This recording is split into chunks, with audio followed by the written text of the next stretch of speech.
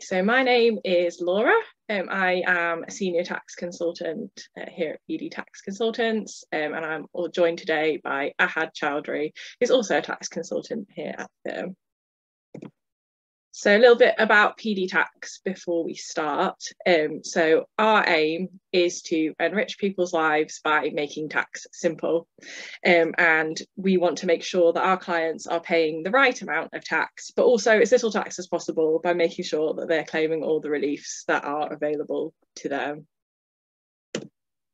So what we do, we provide tax advice. We also have a tax director service for accountancy firms. We prepare tax returns. We carry out share valuations of companies. And we can also assist with tax investigations, voluntary disclosures, and lots of other areas of tax where people might require assistance. A little bit of housekeeping before we begin. So we'll aim to finish around 10 AM. So your microphones will be disabled throughout, but if you do have any questions, please type them into the Q&A box, and we might have time to answer those at the end. But if we don't, we will contact you afterwards for a discussion about that. And we'll also try to have a breakout session at the end if we have time, but we might not have time today. So just a point before we start, the presentation is for general information only, and it's not intended to constitute individual advice. So it's recommended that you seek professional advice before taking any action. Okay, so in September, we had Kwasi Kwarteng's mini budget. We then had Jeremy Hunt's updates to that in October. So just to make sure we all know what the situation was following Jeremy Hunt's announcements, I'm just going to have a quick recap of those points. So in the mini budget, the plan was to reduce the basic rate of income tax to 90%. However, that income tax cut from 2023 was abandoned as part of the changes, so the 20% rate remains. As part of the mini budget, the plan was to remove the 45% additional rate tax for higher earners, but as part of the changes, that was reinstated so that the 45% additional rate also remains. In relation to corporation tax, the rise in corporation tax will go ahead from April 2023 for firms making more than £250,000 of profit, and the rate will increase incrementally for companies making between 50,000 and 250,000. The dividend rate increase of 1.25%, which was introduced in April 2022, that will remain in place. The off-payroll working reforms introduced in 2018 and 2021 will also remain in place. The government will not proceed with a VAT-free shopping scheme for non-UK visitors, and the government will not proceed with freezing the alcohol duty rates. So from the mini budget, these things were retained. So the national insurance rise reversal from November 2022, and the health and social care levy was scrapped. The cuts to stamp duty land tax, and those were also mentioned in the autumn statement, so we're going to talk a bit about those later on. Energy support for households, and announcements regarding the annual investment allowance, the SEIS scheme, CSOP plans, so increasing the limits from April 2023. So I'm now going to just move on to the announcements from the autumn statement 2022 yesterday. So the first point is regarding income tax. So from the 6th of April 2023, the additional rate threshold will be reduced from 150,000 to 125,140, and the other tax thresholds, so the basic rate band, personal allowance for income tax, NIC threshold, and inheritance tax threshold have been frozen until April 2028. So just to illustrate the effect that this will have, you can see there, within your taxable income, currently the first 37,700 will be taxed at 20%. Currently then the next 112,300 is at 40%, and then the excess over that would be at 45%, assuming you've got income over 150,000. So we're looking here at the effects on the additional rate band. However, following this budget, that's going to change, so that you can see in that middle bracket, there'll be less taxed at 40% and more taxed at 45%.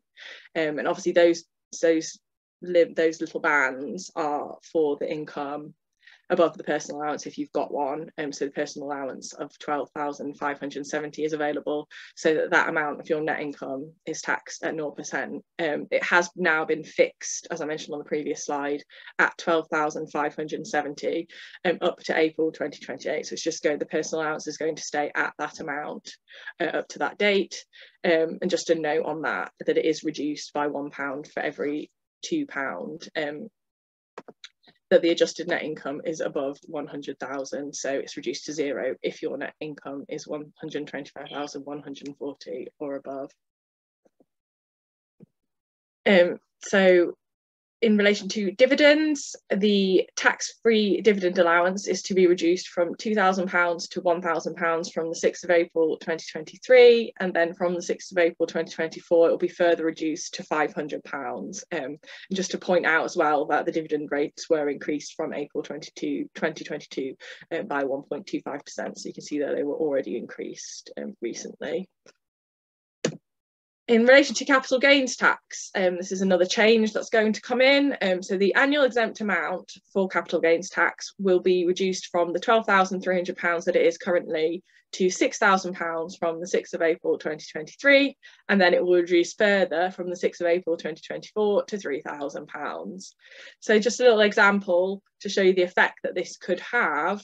Mr. X has a gain of £30,000 on a residential property, no private residence relief available, and he has no unused basic rate band available. So the gain is 30,000. If you look currently, if you see if he had the annual exempt amount of 12,300, you can see his tax on the left-hand side there.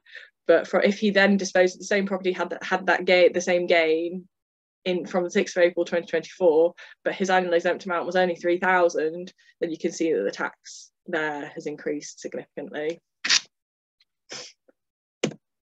In relation to stamp duty, so we saw in the mini budget that from the 23rd of September, first-time buyers will not need to pay SDLT on residential homes worth not more than 425,000, which is an increase from 300,000. The government will also be increasing the maximum property purchase price for relief for first-time buyers up to 625,000. So that's up from 500,000, and also from the 23rd of September 2022, the SDLT threshold for residential home buyers increased from 125,000 to 250,000. So it was just confirmed yesterday that those changes will be in place until the 31st of March 2025.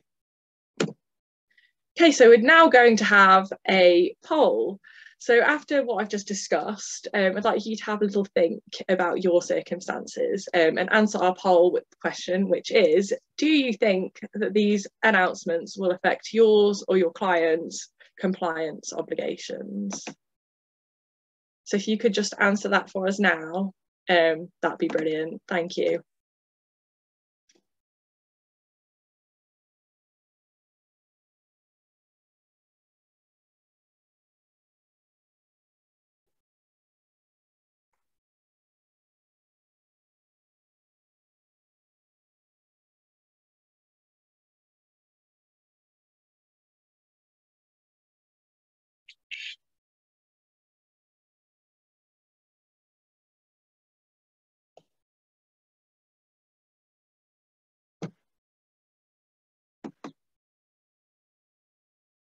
Okay, so I can see that from the results, 74% of you think that yes, this will affect the compliance obligations for you or your clients. 17% say no, and 9% have said maybe.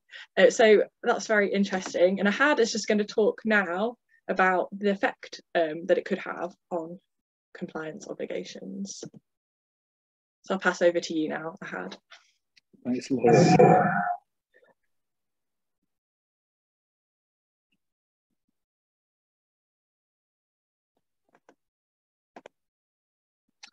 So that poll was quite interesting to see. And I'm going to talk now about the compliance obligations that you and your clients may have. So the decrease in the annual exemption to 6,000 in 23-24 and 3,000 in 24-25 means that more gains are taxable, and as a result, will need to be reported to HMRC.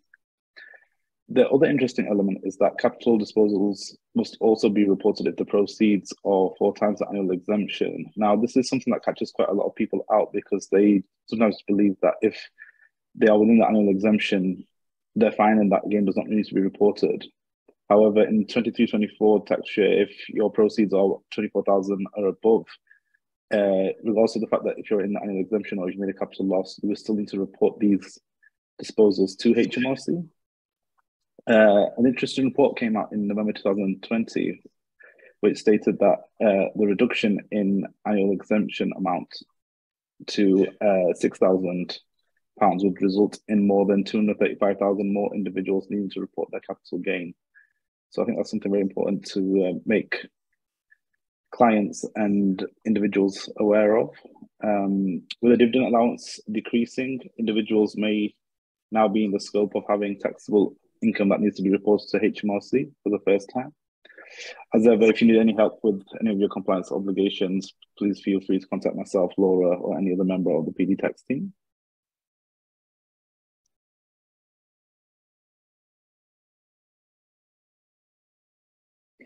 Now moving on to research and development. This is quite an interesting move by Jeremy Hunt in what he has said. He had said that R&D relief had been abused to a certain extent by some companies, and they were looking into that further. And given HMRC's crackdown on R&D relief lately in open inquiries, it's quite evident. But what was interesting was that for larger companies, the research and development expenditure credit had increased from 13% to 20%. However, please note that this credit is a taxable receipt, and the effective rate of the credit would be 15% for a company paying 25% corporation tax. For SMEs, the additional deduction has decreased from 130% to 86%. And for loss-making SMEs, the SME credit rate will also decrease from 14.5% to 10%.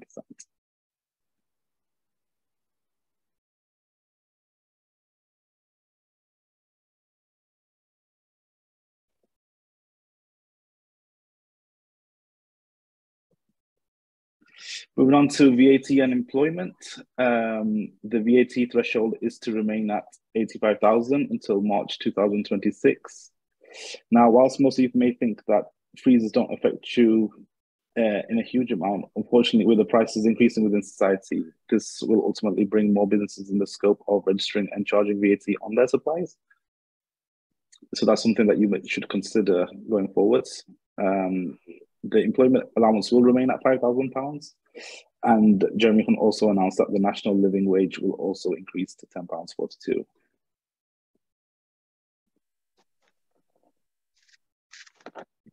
Moving on now to company car tax. Electric vehicles, the percentage is to stay at 2% until April 2025. However, going forwards from the 2025-26 tax year, it will increase by 1 percentage point per year until it reaches a cap of 5%. For the first time ever, electric vehicles will also be charged to vehicle excise duty, which means that in the first year they will have a £10 road tax to pay, and from the second year onwards that would be £165.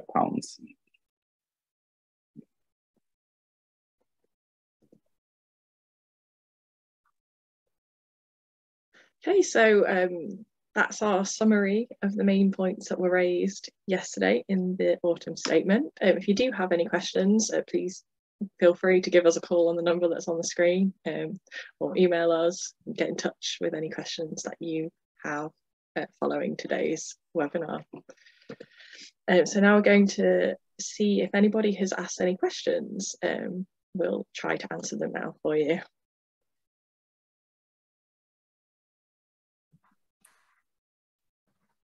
Just give me one moment, I'm just getting them up. Okay.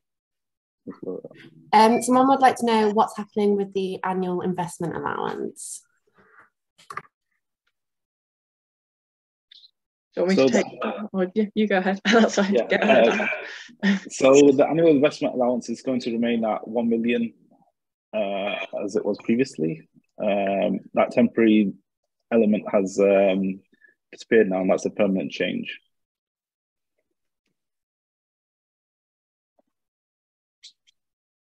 Great.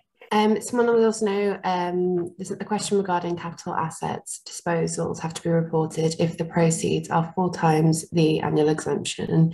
Do you mean reporting on the tax return or the new CGT reporting in the tax year? Do you want me to answer that one? Yes, please, Laura, go for it. Yeah. So for the 60-day CGT, the UK on property CGT return, that's if there's any tax payable. But if there's not a gain, if there's a loss, if you look in the tax return guidance, it does say that you do need to report it if the proceeds are 4 times the annual exempt amount. I mean, yeah, that's what it is at the moment. So I mean, you'd need to keep an eye on it, but just to be aware, that's what it currently is, and it would need to go on just the standard self-assessment tax return. Right, and someone would also like to know if you could clarify about the R&D credit now being taxable, and when does this come into effect? I think the R&D credit, we might need to, it might be worth us having a chat afterwards, do you think, just so that we can fully understand the circumstance, because I think it's quite hard to just kind of do it on the spot, if that's okay. So whoever that was, if you want to let us know and get in touch with us, and then we'll have another conversation with you afterwards, if that's okay. Great, people have also asked if there have been any effects on business asset disposal relief or EIS. So nothing was mentioned yesterday on business asset disposal relief. However, in the mini budget, which we had in September, there were announcements about SEIS, which was increasing the limit. So from April 2023, companies will be able to raise up to 250,000, which is up from 150,000, and the gross asset limit has also increased to 350,000. And also the limit for relief was increased as part of that mini budget to 200,000, which is up from 100,000. So investors who invest in SEIS obtain income tax relief through a tax reducer at 50%. So that limit of what they can invest and what they can claim the relief on has increased as well. But if you want to talk about that any further, just let us know and we can get in touch. But there wasn't, so that's come from the mini budget, and it's still held. It was still, like, it wasn't updated in October by Jeremy Hunt. It wasn't mentioned. Okay, great. I think that's all of the questions. We will send across a copy of the slides to everyone that's registered, along with a link to register for our next webinar as well. Awesome, thanks, Laura. Okay. Sorry. Our next webinar will also be on the 1st of December. It's in conjunction with LCF law, and that will be on employment taxes. Thanks everyone for watching. Thank you very much. I'll hopefully speak to you soon. Thank you. Bye. Bye.